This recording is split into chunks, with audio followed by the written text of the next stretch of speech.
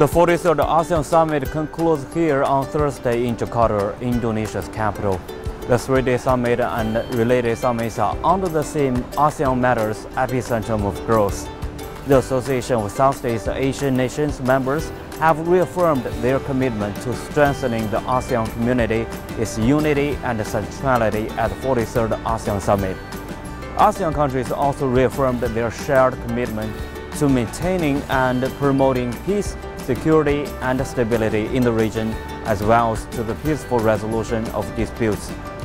They pledged to uphold regionalism and multilateralism and emphasized the importance of adhering to key principles, shared values and norms enshrined in the United Nations Charter, the ASEAN Charter and the Declaration on Zone of Peace, Freedom and Neutrality, among others.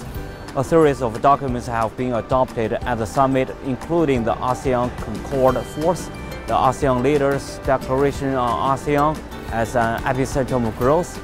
The ASEAN Concord Force consolidates the bloc's continued efforts to ensure that ASEAN matters for the region and its people and remains an epicenter of growth in the region and beyond.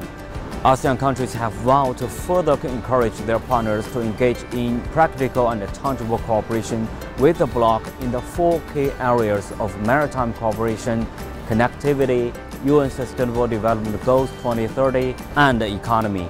ASEAN welcomed the establishment of the ASEAN Local Currency Transaction Task Force and the completion of the roadmap on regional payment connectivity for ASEAN. ASEAN countries also noted the importance of sustainable tourism as a catalyst for environmental conservation and economic growth. The bloc members also agreed that the Philippines shall assume the ASEAN chairmanship in 2026. Founded in 1967, ASEAN groups Brunei, Cambodia, Indonesia, Laos, Malaysia, Myanmar, the Philippines, Singapore, Thailand, and Vietnam.